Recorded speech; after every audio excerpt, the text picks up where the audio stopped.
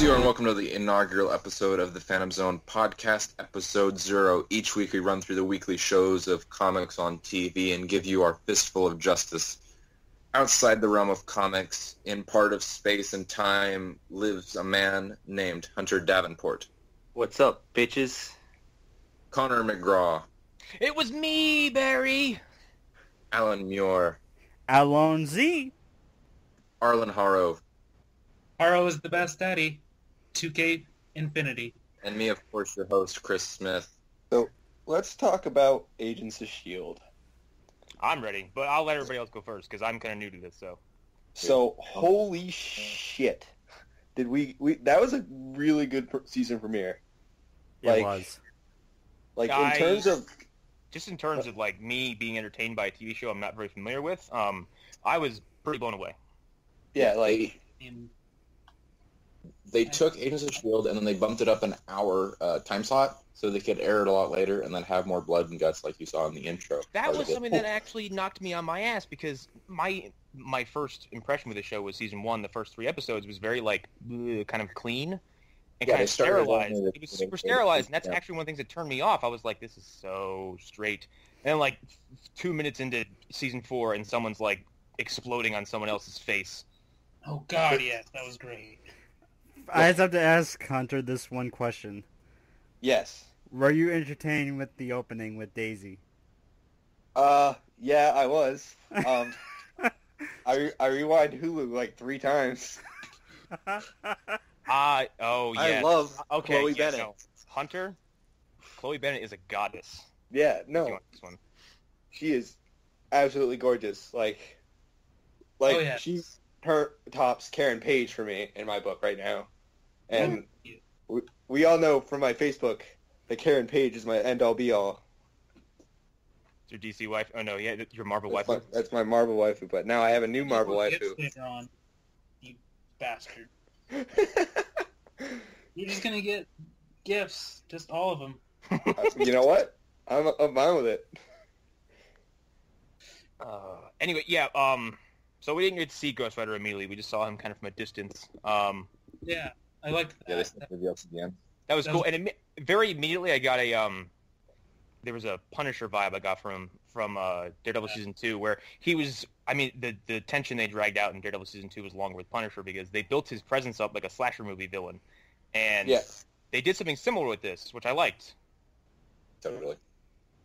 I do remember when the first blood splatter hit, I was like, I can see where they're going with this character, because I feel like in the comics, Ghost Rider is not as kind of like slasher villainy, you know? He kind of just, he's lumbering towards you, but like you can kind of see him coming.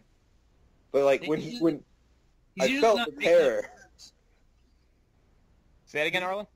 He's usually not like fighting regular people. He's fighting like demons and shit. Like it was very weird. But it worked. I think that's where the Punisher vibe comes from, is that he's got this supernatural power and he's exacting it on like regular ass humans who really can't defend themselves against him. It seems very like Punisher-ish. Like instead of them, like they grounded him in the real world, like rather than fighting the demons or whatever. They like really funny, put him in there. I had to say, and I was saving this for this discussion, is that I watched that clip where it's the I'm not the one who decides, which then led me down a YouTube rabbit hole of where I was watching clips from Spirit of Vengeance. Yeah. I have never seen that movie, and I have to tell you, I won't watch the entire thing. However, I did pretty much YouTube all the Ghost Rider sequences and Nick Cage doing his whole like blah, blah, blah, transformation thing, which I thought was fan-fucking-tastic. But even that I thought was, all the Ghost Rider stuff was cool as shit in that movie. No, that the Ghost Rider himself is the coolest part of those movies. It looks like everything else is terrible. I mean, you're not wrong. Yeah, basically. I watched that entire sequence where he's like, the Rider wants to come out, and I'm the only one standing between you and him! Yeah, like, I have a feeling they just gave him, like, a mountain of cocaine and just said, have at it. Just, here you go. Just here's the thing, and this is a quick aside about Nick Cage. A friend of mine helps him take care of his reptiles. Weird story, yes, I know. And he can basically verify that Nick Cage is as weird as you think he is. I heard he's, like, really in-depth, too. Yes. Hence why he takes all these weird jobs, where it's all these direct-to-DVD stuff and all this, Netflix exclusive stuff, because basically he's in debt, and he'll take whatever scripts that's put in front of him because he needs the money. Hey, we gotta make money. Number one of Superman on fire. Wait, are you saying Ghost Rider is Superman but just on fire? No, Nick Cage lit like the number one issue of Superman on fire at one point, if I recall. Wait, what? What? He did that? I'll look it up. This is the same man who Sean Bean told a story about Nick Cage where they were playing, I guess, pool at his house, and Nick Cage had this gigantic ancient bear skull in his game room, and then I guess they were drinking, and it accidentally got knocked over and smashed. And Sean Bean said, yes, he was very sad about it, and then he went into a field and buried it. Buried a cave bear's head in his backyard. Yes. Why not? Nick Cage, everybody. Okay, but Agents of S.H.I.E.L.D. And again, this is like a reintroduction to everybody for me, so a lot of it was I was like, okay, who's that? Why are they, what, I don't know who, oh, Chloe Bennett! Yeah, that's how, that was how my introduction to Agents of S.H.I.E.L.D. was. But I'll let you guys I'll jump in when I need to, but you guys can discuss this more because you're familiar with it. Arlen, what did you think? About Ghost Rider, or which part? Exactly? Just in general. I know you really like Robbie Reyes. I'm very curious to hear your thoughts. It immediately took me out of it because I was like, okay, this is not the Robbie we know. Yeah. And it became clear when we saw Gabe at the end. This is obviously 5 years later, Robbie. This is down the road. Yeah, after some shit's gone down, something's happened, and it's clearly the Johnny Blaze origin, not the. I was going to ask about this because it looked like kind of an amalgam of Johnny Blaze and the new Ghost Rider, where it looks like the new Ghost Rider human mixed with old Johnny Blaze kind of standard spooky skull. Yeah. Okay. Definitely. He's not possessed by a Satanist who's a serial killer in this, definitely. Because he says vengeance, or he says, it makes some reference either in this episode or preview for next episode. He says, you got a little bit of the devil in you too. Right. Yeah, which is badass. Wasn't that great? Man? Well, I've been watching this show since it first started. Yeah, same. I went through everything. Hydra again. Hydra for a third time. Yeah, Mr. Hyde. And I really like how the show kind of soft reboots itself every year. Or every season. Yeah. One thing that a critic could tear apart is Fitz's brain damage that happens in season 1. It's like they just retconned it without retconning.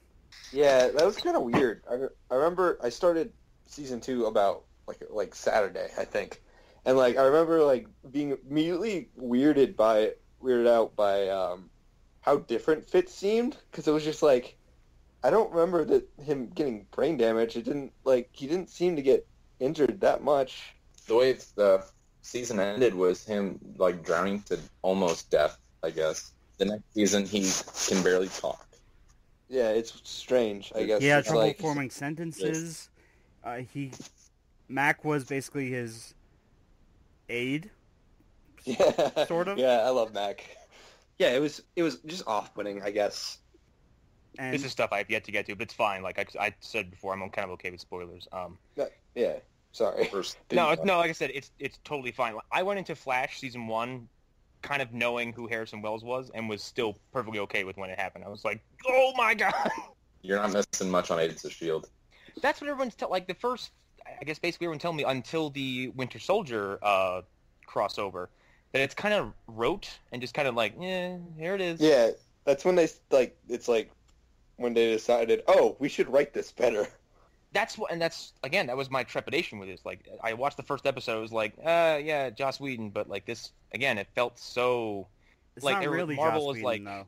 Yeah, it's he's present. I might be wrong. One of my biggest issues with Marvel TV is, Marvel will say, it's all connected, and that is kind of a crock of shit. because they refuse. Well, I know they don't refuse. I guess it's more of a miscommunication with like the TV people and the movie people, and I guess Feige runs movies, and who runs TV? Ike Perlmutter.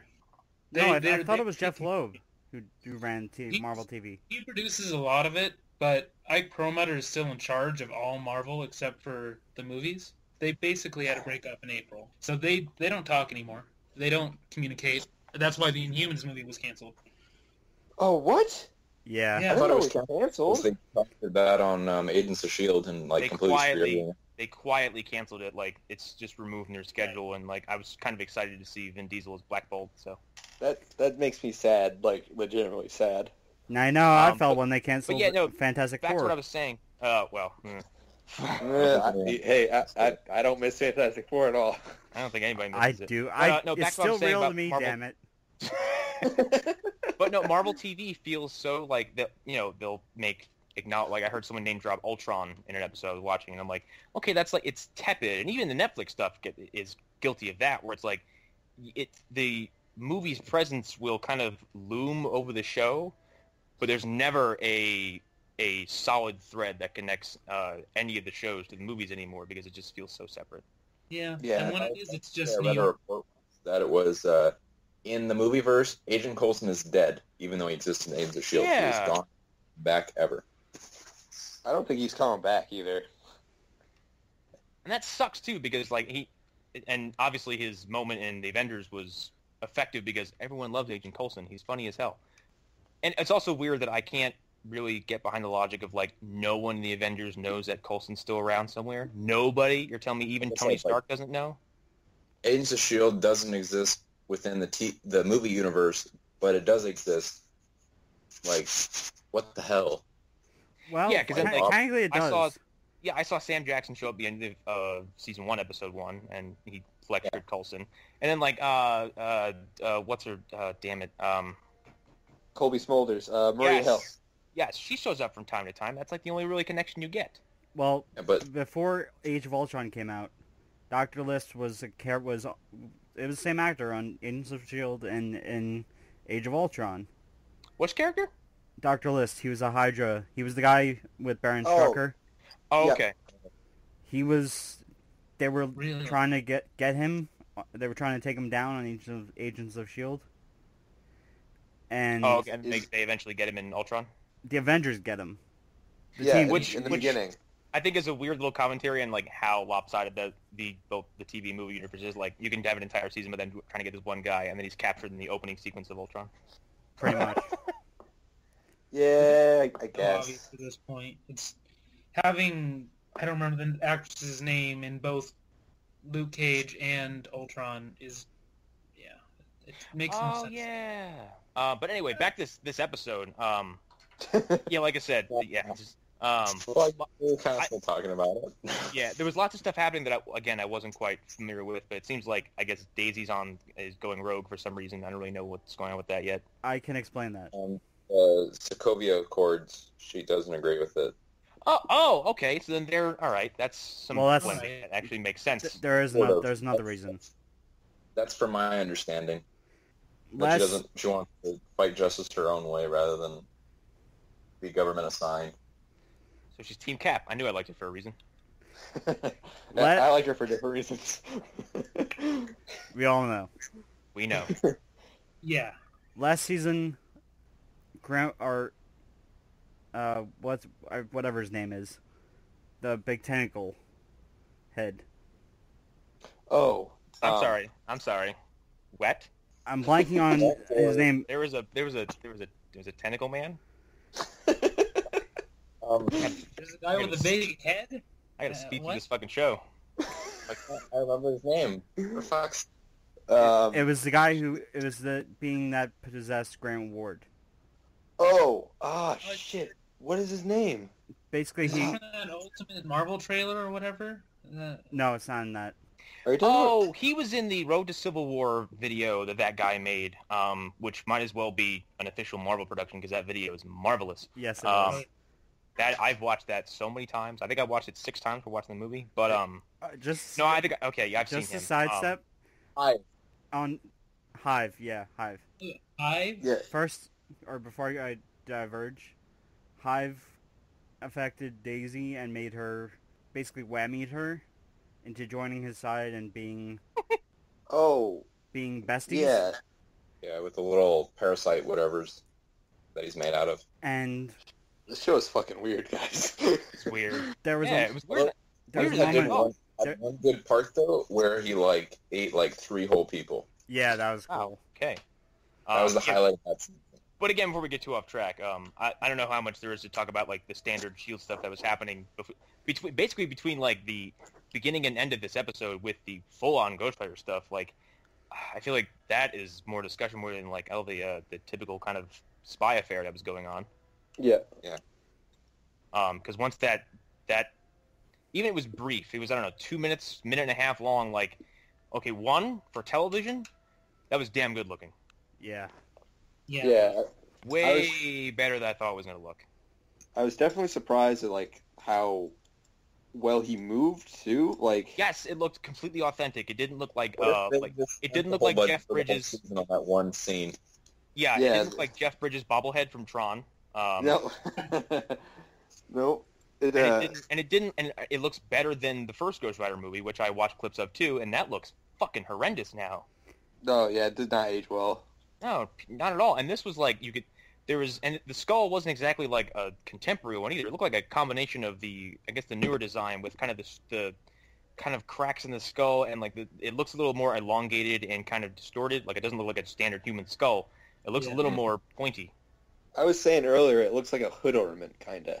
Yes. It's got this weird, kind of design to it, I guess the word would be. It's neat. I like it a lot. It has a style that is very unique, I guess, to this interpretation of Ghost Rider. Yeah, kind of a little bit of like the old school Ghost Rider, where it's just a skull mixed with a little bit of the current Robbie Reyes, like in the comics, where it's a little bit more pointy, kind of halfway.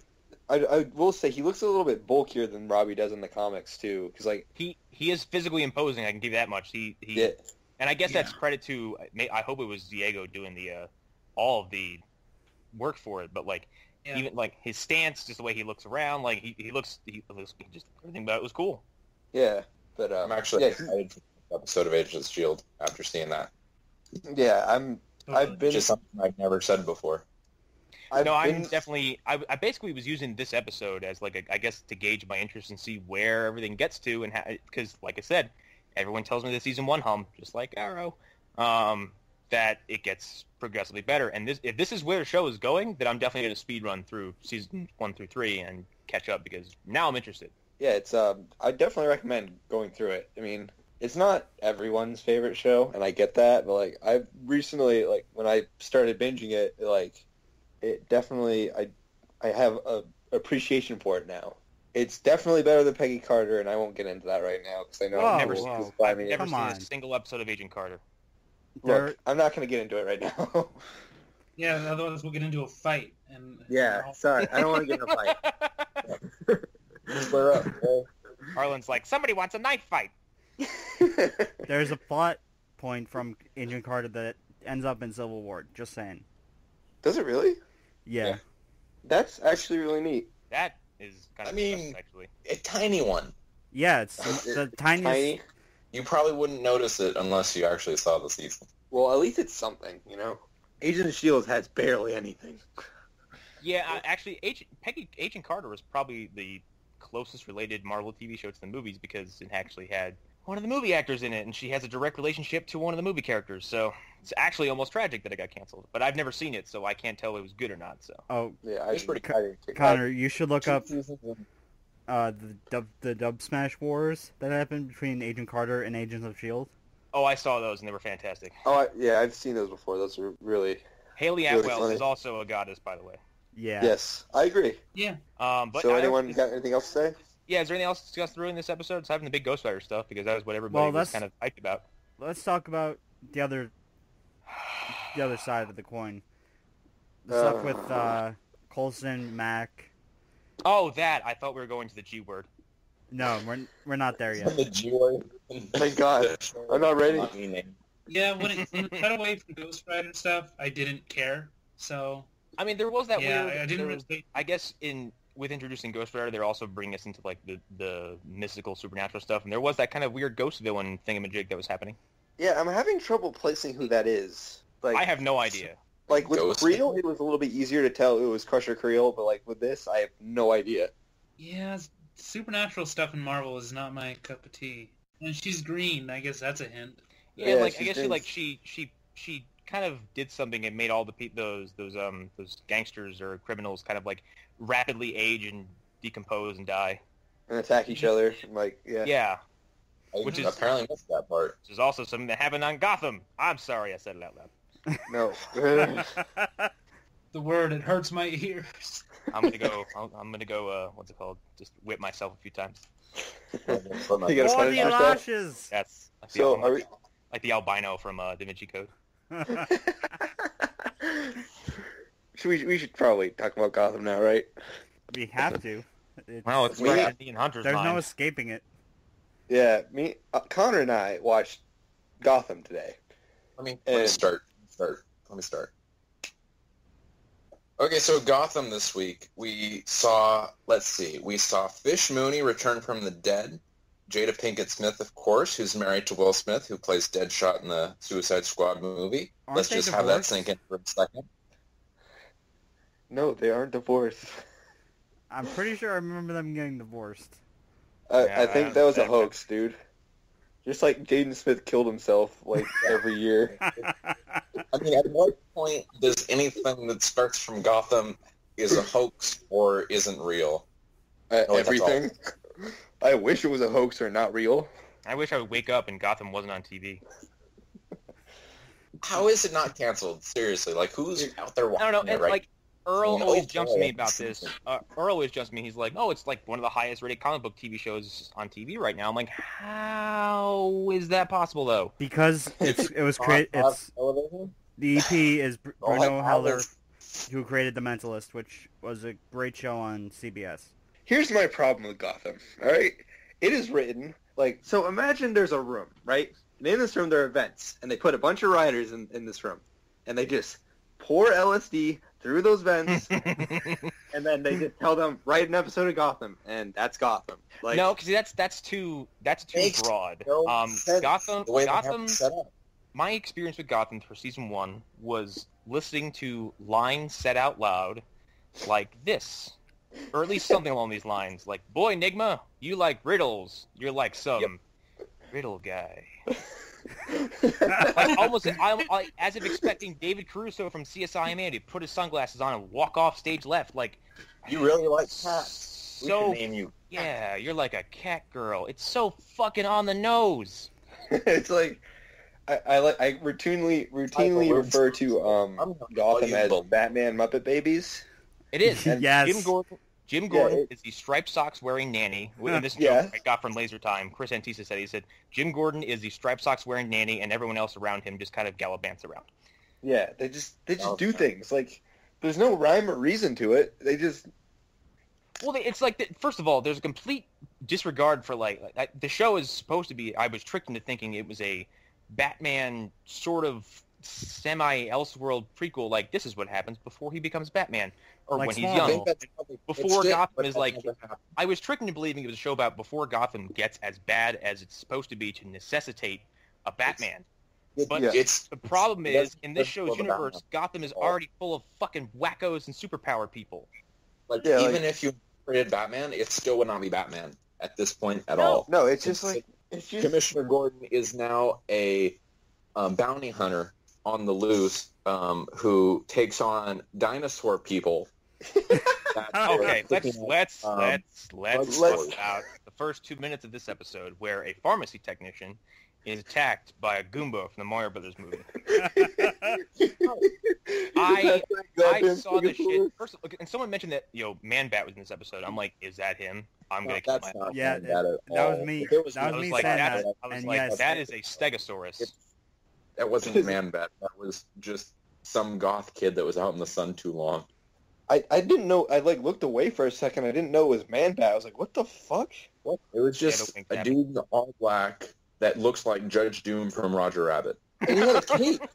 I swear to God, this kid had a cape. Like, They gave him a cape. Yeah, it looked like Judge Doom from Roger Rabbit. He has a little like black trench coat with a little bit of thing on the back, and then he has a weird walk just like him.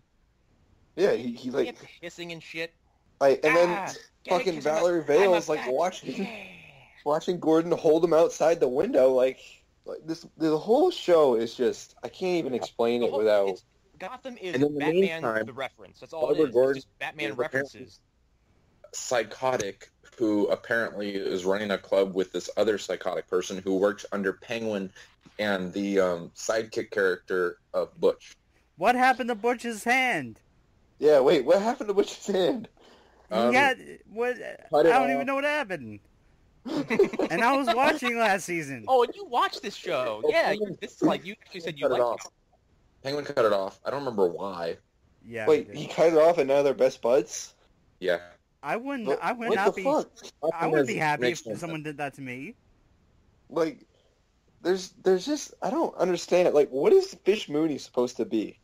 Like, who is she? Like, she does not exist inside of the Batman universe. She is a completely separate character that was introduced just for this show. Yeah, like and what she's the over, and she has lasted way longer than I anticipated. Because while watching season 1, I was like, "This can't." The first season, and then at the end of the second season, she came back. Oh, are you fucking kidding me? And I'm like, what the hell? Just let her die. Fish Mooney is like completely waste of a character. They could have introduced many, many villains as far as Falcone or Marconi as being the crime boss, which they actually did, but she's actually under him as the lieutenant, but she kills him or sends him off somewhere to a distant place, which makes no sense. You've got to be kidding me. What? Wait, they killed either Maroni or Falcone? Something like that. Like, what they just disappear. Fuck, this show is so hard. No. Like, they killed Maroni. In the Batman lore. Like, why call it Gotham? Why not call it CSI Random Town USA? CSI Connecticut. Yeah, like... Well, at this point, the show is like... And me and Ed have had this conversation with Ed Bauman, who's in the group somewhere. Yeah. The show is basically like... yeah, what's up, Ed? The show is basically at this point like... the entire pretense of it being a prequel to Batman is out the window. Now it's an Elseworld show. This is not. This is a alternate, completely separate. What if everything was terrible? I don't understand what the what if. Yeah. What if Batman just took a ton of LSD and then just read Batman comics? What if everything about Batman sucked? No, this is Batman. LSD and a typewriter. This is Gotham Central, written by J.T. Kroll. Nothing at all. No. And that's, I think everyone was expecting Gotham to be Gotham Central, where it was basically going to focus on, it was going to be like a cop drama set in Gotham City, which is kind of cool because being a cop in Gotham City sucks. Yeah, that's what I wanted. That sounds great. Yeah, like, that's what I wanted. You see Batman, like you see him like in a corner somewhere being a spooky dude. That'd be great. No, or like even a shadow. Or like you see his cape fly by. Well, I think it would basically do what you did in Supergirl season 1, where like Superman's presence was, and they kind of overplayed this hand where it's like my cousin, your cousin, this cousin. Right. His boots. I think it would have worked a lot better. Yeah, his boots and his cape and a blurry shot of his face. Like you see I think that concept would have worked a lot better on Gotham, where it's like you don't ever actually see Batman, but his presence over everyone is felt because again, being a cop in Gotham City must really suck because you're dealing with criminals who are, one, they're outside the box of what a regular police officer would deal with, and two, like, you're essentially, like, you operate second under Batman as far as how the city's, like, you know, how it all works, basically. Because Batman rounds up all the really tough criminals, including the regular criminals. Yeah. Yeah, and usually there's a fucking crocodile who eats people. Like, it's a shitty job. Yeah, like... Gotham City is supposed to be like, I think actually Tim Burton actually had a really good idea of what Gotham City was supposed to be. I think he described it in his Batman script as if hell cracked open from the ground and just kept spreading upward. Like, Gotham is supposed to be the worst city in the world, which necessitates the idea of someone like Batman to show up and push back as hard as the city pushed. But then that there's the whole escalation thing where like he pushes and then the city again pushes back and then we have the Joker. But like this show doesn't offer any of that tension. They had it phenomenal. They had it right. Kid deserves an Emmy for that performance in that 2 episodes. I think it was. Yeah, he did a great job of nailing probably the hardest character there is in Batman. I think he did well. It's just like I don't want that to be the Joker. They backtracked from him being the Joker, saying he's someone who inspires the Joker. Even that, like, once you start, and this is John Carpenter's take on Michael Myers, like, he's a shape. You're not supposed to know anything about him. And as soon as you start putting in layers to Joker's origin like that and start giving identities and faces and this and showing him when he was young, you lose the mystique of what kind of a fucking monster he is, because even the offer origins in the comics are loose.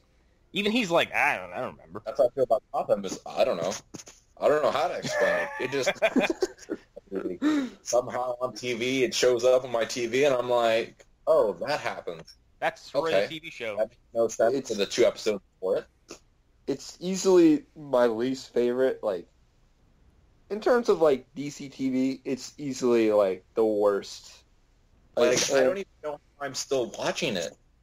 I just am.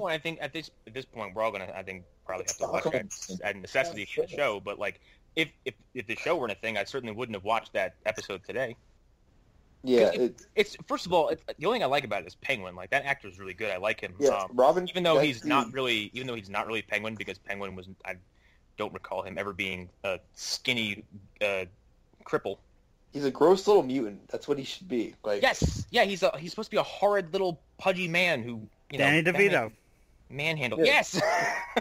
Yeah, he's supposed to be Nothing Danny DeVito. against Danny DeVito. He's supposed to be fucking Frank Reynolds. Yes.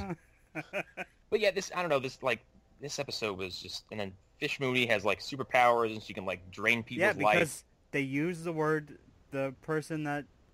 plot device for this episode said the word abilities.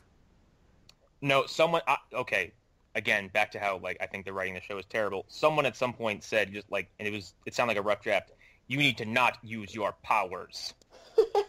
What? Yeah, it was right when, like, that woman that, in her office when Man-Bat showed up, and Gordon was fighting him, that woman, when she gets kidnapped later by Mooney, they have a conversation about basically what's happening in Mooney's body and, I guess, why she needs all these drugs they're stealing. Hugo Strange's assistant. Yeah, which I can't believe they're using Hugo Strange already, like... Well, no, Hugo Strange, like, they nailed it. It was B.D. Wong. From who's Law in and Order. Mr. Obama right now. No, I will say, I heard him talk in the recap, and I immediately heard Arkham City, Hugo Strange. Yeah, he does a good job. I do think, like, he does a good job. Massive flaws of this show. It does have some redeeming features, but not enough redemption to redeem this whole show. I ride this show like there's no tomorrow, and I can't even say, like, it's not all terrible. I like the way it looks. I kind of like it's like sort of over the top. I will say I love Donal Logue as Harvey Bullock. Great. I think that's great, but like everything is just on top of itself. It's like. It just, as a show, it seems like it's collapsing in on itself, and I don't... Well, because they were so desperate to, like, it seems like every season, like, we're going to have Mr. Freeze, and we're adding Penguin, and we're talking about adding Killer Croc and Harley Quinn, and blah, blah, blah. I'm like, you can't keep... They keep straying further and further and further away from, like, where I think an even possible endgame would be for this show. And I can't even think of where the show would go at this point, because what happens? Does Jim Gordon become Batman? Does Bruce Wayne grow up and become Batman? Does he just die, and this becomes an official Elseworld show? They Hush becomes Batman. Hush. Yeah. They introduced Hush, like, this past episode, and I'm just like, it's too damn early. Same thing with Court of Owls. Oh, Hush, yeah. You mean fucking Mowgli? He looks like fucking Mowgli from the Jungle Book. Like, with the long hair. They just gave him the worst wig. Yeah, Bruce Wayne has a doppelganger all of a sudden, even though he's like 8 years old, and he came from, like, what was it, Indian Hills basement or some shit? I'm not even sure. Yeah, that's where all of them came from. Okay, that's where Goomba Man came from? Yeah. With I have to touch on that one more time because it's holy shit. One more time because okay, that scene happens and the whole thing goes down. He gets hit by a car, and then after he gets hit by a car, like the pharmacy technician goes like makes a face at Gordon like, and then Gordon makes the same face back, and I'm like, I expected something to go, wah wah wah. They're like it was so weird. Like when he turned around and you saw like the spikes and stuff, I laughed like. Oh, so did I. I laughed my ass off. Actually, the point that made me laugh out loud, seriously, in that episode was I think at the end, and I don't know what triggered me to laugh. I think I just had enough. Was when the Assassin's Creed character shows up in the house and attacks Alfred. Like he stood up, put his hand out, and the hidden blade came out, and I fell over. I don't know what happened. I just started laughing and laughing and laughing, and But the thing is, Talon I was not spiraling into insanity. Talon isn't even a villain. Wait, that was Talon? Yeah. Wait, this is Court of Owls shit? Yeah, they're doing Court of Owls right now, as well as Hush. What the fuck is happening? So hang on. By this logic, next season is 16-year-old Bane going to show up and break 12-year-old Batman's back? That would be awesome. Yeah. I'd watch. I'd watch the fuck out of that. Only be as the Tom Hardy voice. Yes. Wait, when does the CIA agent come to Gotham? It would be a hall monitor. Oh, Cyclops? No, it's the CIA agent from Dark Knight Rises. Instead of a CIA agent, he'd be a hall monitor. The entire Cyclops. Place it would take place in like the high school bathroom or something like that. Instead of pushing people out of planes, like he's giving people swirlies. I can't think of one loyalty for a hired bully. I can't think of one thing out of the whole thing of Batman, like the whole universe, all the different storylines that they could cover. They've touched on every single one, basically, Court of Owls, Hush, all that. The only one they haven't is basically the Dark Knight Returns, the Frank Miller version, where Batman and Superman fight, which I assume we'll probably get in the next season. Oh, God. I know. That's what's next. They just age up Bruce Wayne to 55 years old. Oh, can we talk about Poison Ivy? Yeah, we got to talk about that. Schoolyard. It's Superboy versus Batman, basically. Oh God! Like in the schoolyard. No, not Superboy. Metropolis Kid. Oh yeah. Can you explain Poison Ivy for me? What happened? Yeah, I can explain it. Marv has the ability to age people up and kill them. Oh, of course he does. Yeah. Okay. No. Stop. Okay, you're telling me that he has the power, and I saw this power displayed. I'm not an idiot. He has the power to wither you into a carcass, and then you fall over. You're telling me he grabs Ivy and sexes her up by 20 years?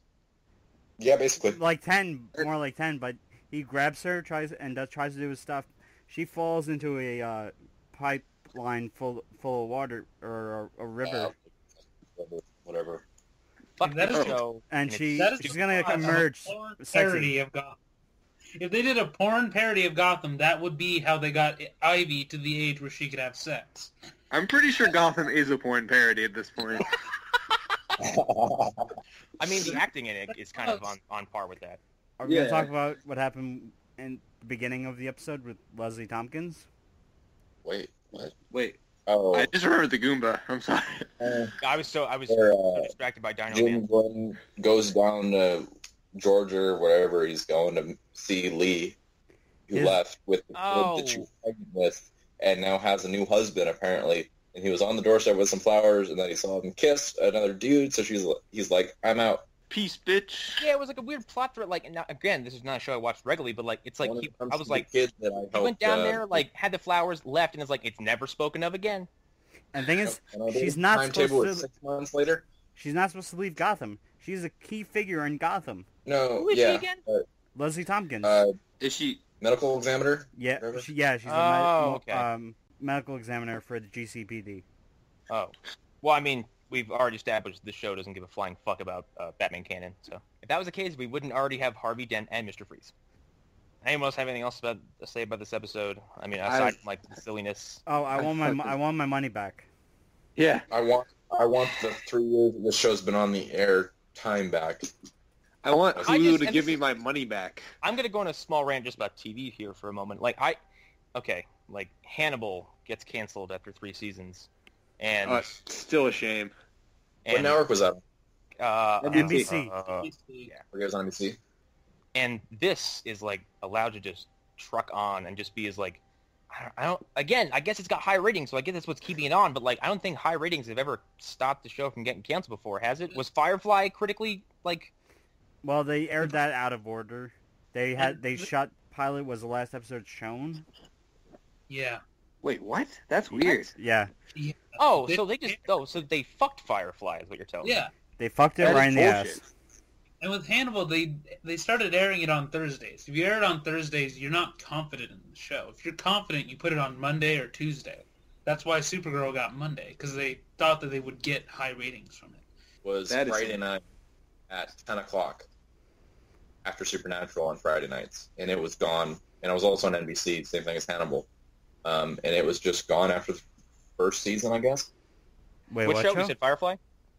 Constantine is what I'm talking about. Oh God, that's a tragedy. No, that aired... My heart is still broken.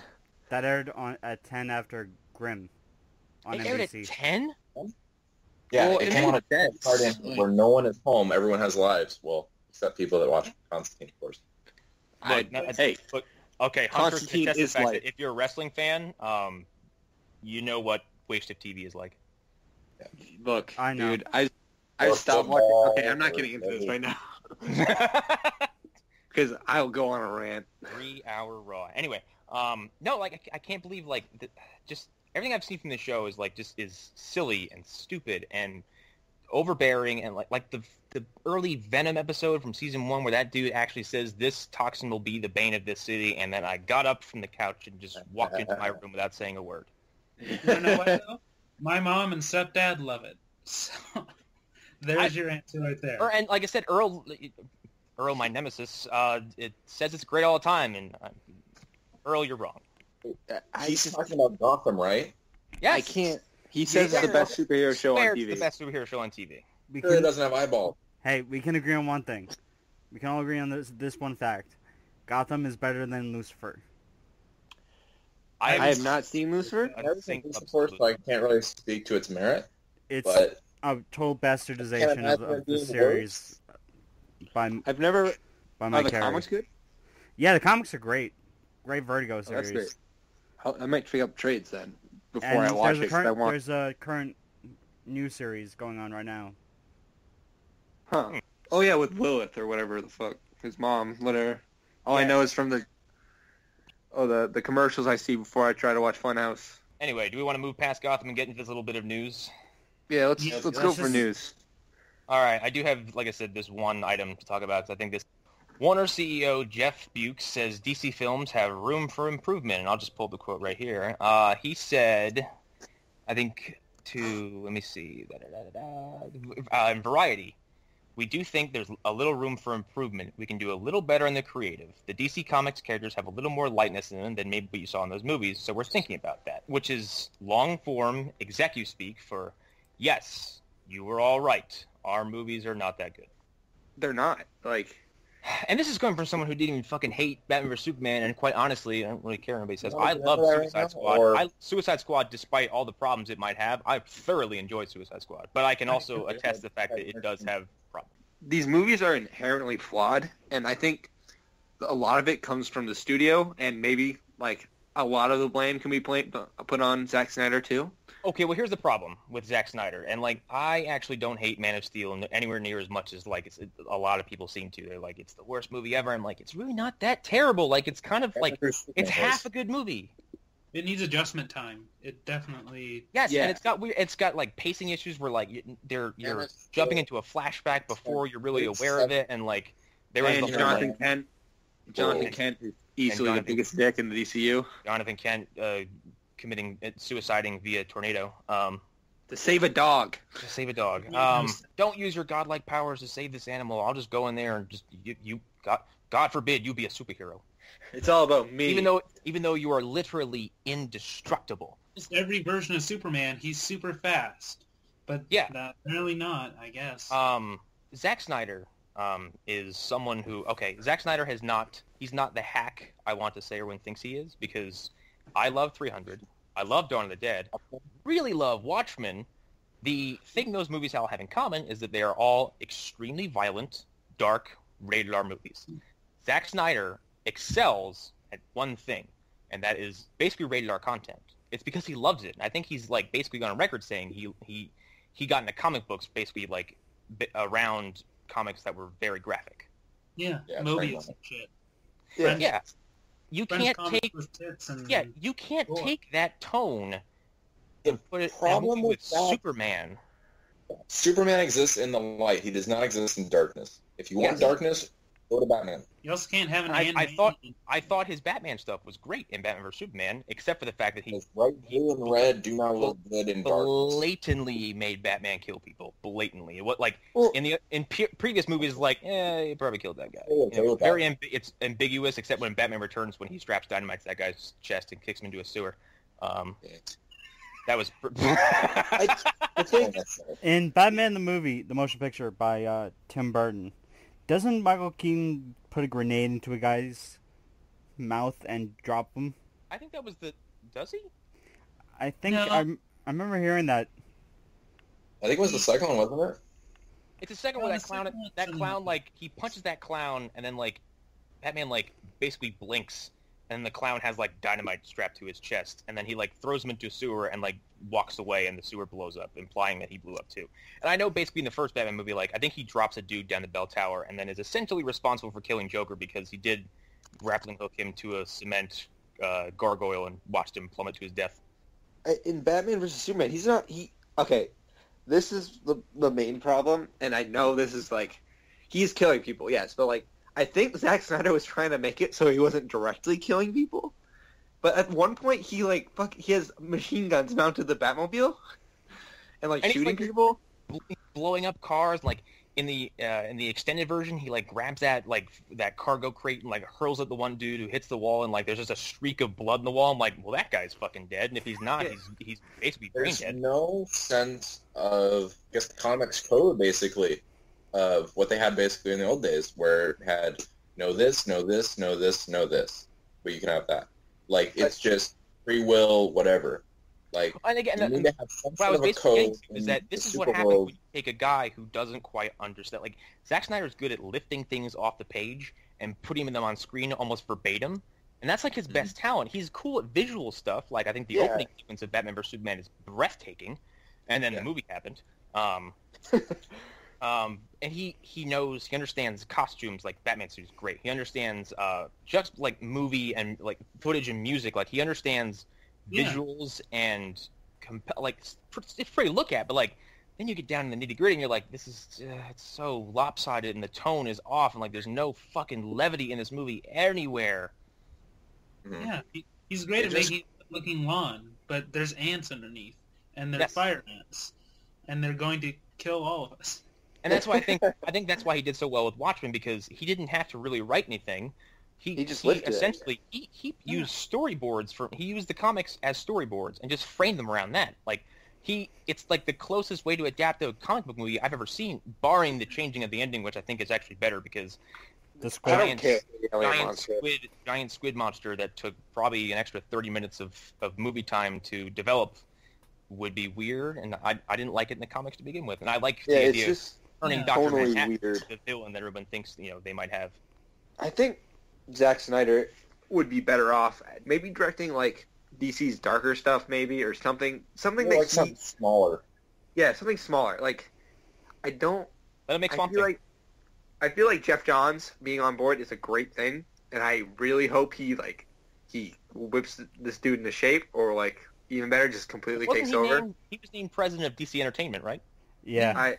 Yeah, so obviously he's going to have a say in things, but I also think one of you mentioned studio involvement. I think that was the big thing that really ruined Suicide Squad. It's a reaction to the last movie. So Marvel, even though they don't like to publicize this, they have a guy who's in charge of making sure all the movies look alike, that they look the same, and that they're visually still pretty. That should be Zack Snyder's job. That's an easy job. I think he'd be amazing at that. Yeah.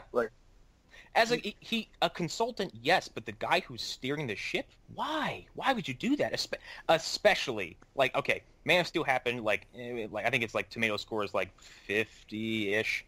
It's very middle of the road. And everyone I talked to is it's extremely polarizing. And I think everyone I talked to said I like it. Some people are I fucking hate it. And it's okay, strike one. Batman vs Superman should have counted as 2 strikes because not only did he movie. Yes. Also, if you make a movie called Batman vs. Superman, the first time these two characters have been on screen together in the movies ever, you are not allowed to fuck up. And you shouldn't. It should be impossible for you to fuck up. Exactly. There's so much there already that you can take from that you can just liberally steal from. You can just steal all of it and just put it there in front of us, and it will be great. I don't understand how you fuck it up. I don't. They could have just fixed everything if they would have just taken Dark Knight Returns and then made a little flip book out and then just recorded it on the screen for us. Zack Snyder's a big fan of Ayn Randyism, or whatever, how you pronounce that? Objectivism, that's what it's called. Objectivism, yes. Like, The Question is a character who's based on objectivism. Zack Snyder's problem is that he's trying to bend it to what he wants. Like, he's not adapting it. He's kind of just... He's just throwing a theme at it and saying, look, I'm going to make movies around this with these characters, and hopefully that'll work. And it's not working. And in doing so, he sucked all of the fun out of the movie. Like, Superman doesn't smile once. He mopes around, and the theatrical cut, it blew me away when, like, the Senate building explodes, and he just frowns and flies the fuck off like an asshole. Like, he's like, oh, well, and he just leaves. Oh, I really fucked that up. Oh, man, this is a catastrophe.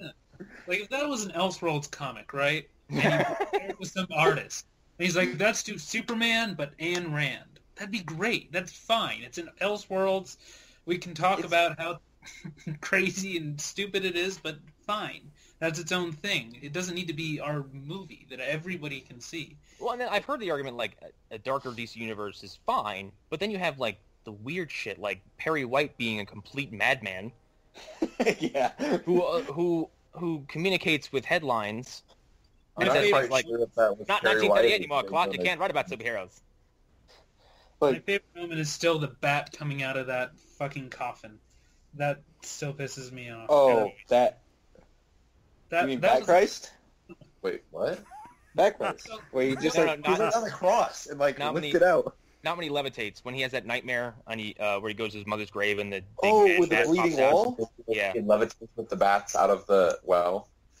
I thought that was okay. Look, I'm a sucker for that kind of like visuals, but like even at the time it felt off. Like I like that stuff usually. Very forced. It makes no sense at all to the movie. Yeah, it's like, why are you doing this? It was also a dream sequence too. So yeah. Oh, that's another problem. Is Zack Snyder? Zack Snyder is obsessed with dream sequences. He does. He does blow his load seemingly. Like it even happened in Watchmen where the nuclear bomb happens, and that whole sequence is like awesome to see. And I guess one of the coolest parts of Batman vs Superman is the nightmare sequence, which is just so awesome. Which one? The terror demon. But then Flash shows up and it all falls apart. I'm too soon. Injustice. He leaves. But yeah, and then you get the Suicide Squad, which wasn't Snyder's fault really, but I don't even think it was David Ayer's fault. David Ayer, it looked like David Ayer made a good movie that someone took into a room without his knowledge and cut it to pieces. Yeah, it's the studio wanting them to make it more humorous, I guess, is what I believe the reshoots were that happened after it was supposedly done filming. That's weird, because I laughed twice. Both times were Jai Courtney because he was amazing as Captain Boomerang. When he drops the unicorn, I kind of chuckled. I was like, what the fuck am I watching? I really enjoyed when Rick Flag was like, you can all go, and he just he just ducks. Like he's just like, I'm out. Oh, but then someone pointed out to me that there's a joke to that where he leaves. Boomerangs always come back. He boomerangs. He came right back. But I thought but despite all the problems in Suicide Squad, there was one moment, and I think I've talked about this in Pop Slam and elsewhere. There was one moment in Suicide Squad, two moments really, that I thought were utterly brilliant, and not even Marvel has done this because Marvel sucks at music lately. The opening sequence of Batman vs Superman has the music "Beautiful Lie," and it's all in slow motion. It's snowy, blah blah blah. The Wayne family dies, like we've seen 100 times, and we have in Suicide Squad. Oh, go ahead. What? I have a real problem with how the Wayne, Martha, and Thomas went out. You mean how it was very Zack Snydery, where Thomas Wayne was like, "I'm gonna fight you," and then he gets shot. It doesn't even look like he's trying to protect his family. It looks like he's trying to start a fight. Yeah, he just kind of runs up to him like he balls up a fist immediately and goes. Like, it could be interpreted as like I would literally fight you and die for my family, but the presentation is what's important there. Yeah, like. But anyway, like Max Landis. There was a video he did with Max Landis is my personal hero. I like him. That's a different conversation. I like his stuff, not his personality, but I won't go into it. But yeah, Alan, go ahead. He was joking. He was criticizing Zack Snyder, saying, "It's Joseph Campbell, right? The hero with one face. That face is Leonidas." Very true. But anyway, I'm basically saying how getting killed like for nothing is better than living and getting mugged or something. I don't know. I still like the beginning of Batman vs Superman. I think it's beautiful. This is pressing me even more. Because it didn't need to be this. Well, and this is why I'm bringing it up. This is one of my favorite, I guess, comic book movie connections where you're implying a larger universe, and I don't think it's been done in Marvel before. Where, like I said, you had the Wayne Family Murder, and there was the music by Hans Zimmer. It's called "Beautiful Lie," and it's got that very particular tune. And then you get to the alley sequence in Suicide Squad where Batman confronts Deadshot, and it's almost like a parallel. And they even use the same music. It's kind of altered, and it's a situation where it's snowy. You're in an alley, and there's a gunman. And no one dies. It was like the most uplifting part of the movie. I was like, "This is awesome!" And then they took that. Great parts. Then they took that music from "Beautiful Lie" and the tragedy of the Wayne's family, and they actually just like repurposed it into Deadshot's theme. And then later in the movie, when he hops on top of that car and goes the best killing spree in movies I've ever seen, and that music plays again, I was like, "I like this movie." DC has the greatest heroes ever to be in comics, but they can't make it good, and that just irritates to no end. To me, it's just Warner Brothers is just fucked up completely by not. Warner Brothers wants another Dark Knight, and they can't have it. Yeah. Basically. Not to say I said this in which way to blame nobody. Christopher Nolan really kind of, again, not to blame him, really ruined the path for superhero movies from Warner Bros. Going forward because he took Batman and made it, pretty dark, grounded and kind of grim and kind of bleak. And Warner Brothers only examined that. Said, "Wow, bleakness! This is perfect. Marvel's so lighthearted, and we can be grim and dark and against the grain." And then Superman doesn't smile, and Batman kills people.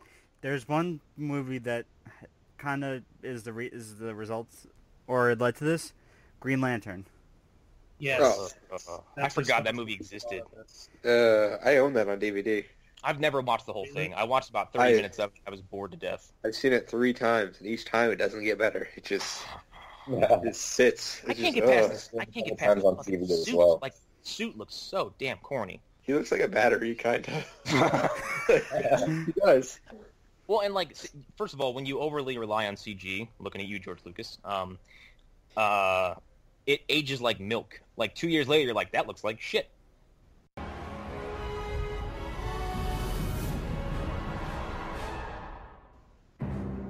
Next time on the Phantom Zone, we recap the DC TV Arrowverse next week.